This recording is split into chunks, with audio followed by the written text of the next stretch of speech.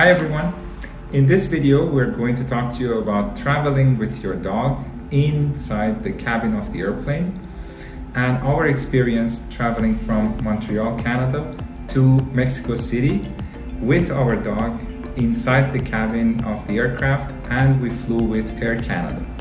So first, when you know that you are going to travel and you're going to take your dog with you, so that's what we did.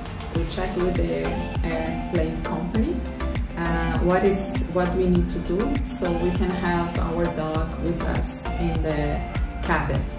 So in our case with Aircanada, I called them and then they told me that I have to have a health and vaccination certificate with us, and then I also check with the country that you're going to, and then see what they request also as a document to enter the country with your dog. So in our case, because we are going to Mexico, so they just request vaccination certificate, health certificate, and also the microchip. So that's what we had to do. So we went to see our vet, the vet that takes care of our dog, and we requested the vet to give us a health and vaccination certificate. The cost for us was 50 Canadian dollars for the consultation and $100 for the health and vaccination certificate.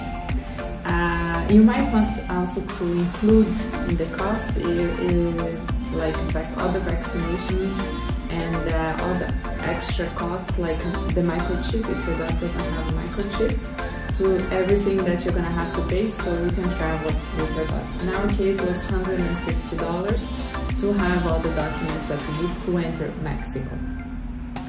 Another cost that you have to take into consideration is the cost of flying with your dog in the cabin. And I really recommend and suggest that you call the company before flying to include the dog in your trip. So that's what we did. I called Aircanada and I told them that I wanted to include our dog, Leo, to fly with us in the cabin. So on the phone, over the phone, they asked me the breed of the dog, the size, the weight of the dog, and then everything to see if the dog actually is allowed to go in the cabin, because there is some breeds that you cannot really bring with you in the cabin. And then in the end, pay the fee. That is for Aircanada is $100. So in the end, I paid the fees, and then like this, my dog was added to our plane ticket to Mexico. Then, when you have taken care of all the documents, then it comes to the day that you have to go to the airport for your trip. For us, it was actually very straightforward. There was nothing major that we needed to take care of, because prior to going to the airport, as Mariana just explained, we had prepared all the documents. So we knew it should be smooth. At the check-in counter of Aircanada, they didn't really check anything. I think they knew that with our itinerary we had a dog with us. Yeah. It showed, but everything was very clear. They didn't even ask for the dog. Like he was with us, but behind our carry-on and all of that, and they didn't even weigh him. They didn't ask for the size or anything. We had everything prepared. We had his own bag that he had to have in the cabin, but they didn't really ask for anything at the check-in counter. Then when you go through security, it's very important that you remove his leash, his collar, everything you have to remove, and his bag itself also. Everything goes under the X-ray machine.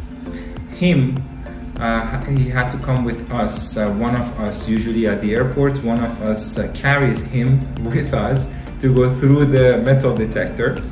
This way the metal detector doesn't beep, so you don't need to go through extra security and extra checks that they do at the airport.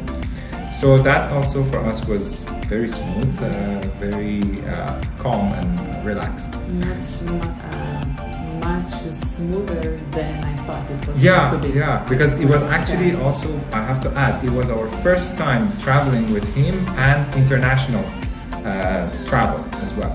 So it was much smoother than what we had in our mind. Yes. Then when you go to the gate to check in, also we had no issues. We decided to walk with him until the aircraft itself. So through the jet bridge, he was still like walking with us. At the door of the airplane, unfortunately, the Air Canada flight attendants, I don't know if it is the protocol or they were a little bit like strict. They did not let me enter the aircraft walking with him. So they told me that I have to first put him inside his bag before I'm allowed to even enter the aircraft, which is okay, it's their protocol. But our dog, he put a little bit of a fight with me to put him inside the bag, but we managed. The unfortunate thing with our flight was the flight itself was delayed by 2 hours. So we finished the boarding, I think, and we were inside the plane, but then the flight itself was delayed because in Montreal, I think the temperature was very cold. Then the aircraft was in a queue to go through de-icing, that they spray the wings and all the other parts of the airplane to make sure there's no ice buildup. And I think this was the main reason for the delay in our flight. And finally we flew, but there was 2 hours of delay with the dog inside the bag, and the bag has to absolutely go in front of your legs, under the seat in front of you. So basically one of us cannot have a personal item or carry-on, let's say, because they say, okay, one person has a carry-on, the other person, the carry-on is basically replaced by the dog. And when you're inside on the plane, you have to put the dog inside the bag, under the seat in front of you, especially during takeoff and landing. That's very important. The flight attendants, again, were very, very strict with that too, to make sure that the dog absolutely stays inside the bag, and because his bag is in a way that you can even open a little like section with a zipper, that the head comes out. But on that flight they told us no, the whole body has to be inside the bag. I'm gonna put the link of the bag that we used to fly with him in the description, so you can see which bag we were using to fly with him.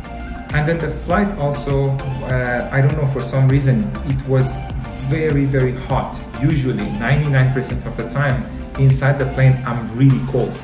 That flight that we took was really, really hot. So at some point the dog inside the bag, he was panting very, very like severely. So we were a bit worried, but no, everything worked out, and we finally made it to Mexico. Now Mariana is going to talk to you about what we did when we arrived at Mexico airport. So we arrived in Mexico City at around 2 a.m., like in the middle of the night. And then we had our dog with us. We went through the immigration, which was very easy. They didn't even ask anything about the dog, even though he was with us. We got our luggages, everything, and then on our way out of the airport, there is the agricultural office that you have to go and then declare that you're bringing an animal to the country. This is the moment where our papers that we're bringing from Canada were checked. So the lady, she checked the health certificate, the vaccination certificate, and then she asked for a lot of information from us, our address in Canada, phone number, and everything else. And then she prepared a paper that is an import permit. So it's they are allowing us to import the dog inside Mexico. And this paper she prepared maybe like in 10 minutes. It was very, very easy, very fast, and very pleasant. The lady at the counter, she was very nice. And then in 10 minutes we were out, and there was no fees to pay for this import permit. And then once you have this document, you just have to show again when you are really living the area where you get the luggages and everything else, so they check that you actually got the import permit for the dog, and then you're good to go. And last thing to add, the staff at the airport, everybody very, very friendly, very, very cooperative, and like they really made it super easy for us. We had no issues whatsoever. Nothing. Like we just did what we're supposed to do, and everything went very smooth, very smooth. So that's it for this video. Stay tuned for other videos like this, because we also traveled to several other countries after Mexico, and we will be doing more videos about our experience in those countries as well. So those videos are gonna come up in the next few weeks, so stay tuned. And if you like this video, don't forget to subscribe to our channel and also give us a like. We'll see you soon.